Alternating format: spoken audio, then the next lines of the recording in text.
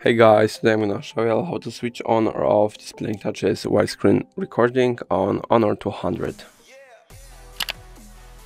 Firstly, pull from the top of your screen, then pull here. Now search for the screen recorder icon. After you located it, just simply tap on it. For me it was located there, but it obviously may vary on your phone. As you can see, a recording has been started, and now if you would like to change the touches, displaying touches, just tap on the three dots here, and here you can turn off this option or activate this option.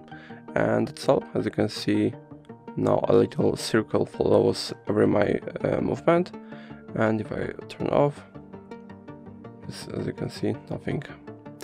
And that's going to be all. If I helped you, please leave a like and subscribe, and if you have any more questions, write them in the comments.